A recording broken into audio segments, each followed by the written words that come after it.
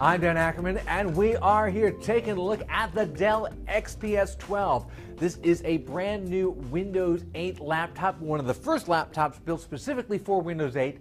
And like a lot of those other early Windows 8 laptops, it is what we call a convertible, which means that the screen will either twist or rotate or flip in some way to turn it from a clamshell laptop into a tablet. In this particular case, it goes like this. You pop the screen out of the back, it's hinged here on the side, and you flip it all the way around like this. And when you do that, it's actually pointing out from the back of the lid. As you can see, the auto rotate is still a little wonky. It's something we've seen in a couple of Windows 8 systems.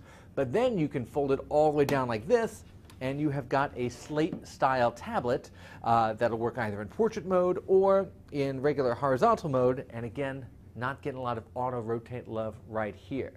Now, if this looks familiar to you, that's because we actually have seen a design like this once before, also from Dell. That was about 2 years ago in something called the Dell Inspiron Duo, which was basically a bigger, thicker, chunkier, heavier version of this that had the same kind of hinged in the middle, almost Ferris wheel style rotating screen. That was a clever idea at the time, but because it had an Intel Atom processor, it was really underpowered, and it just didn't come together, and I don't think Dell sold it for a particularly long time. So I was pleased to see this come back. Dell was actually originally going to call this a Duo. At the last minute, they changed the name and just called it an XPS 12 because it has a 12-inch screen.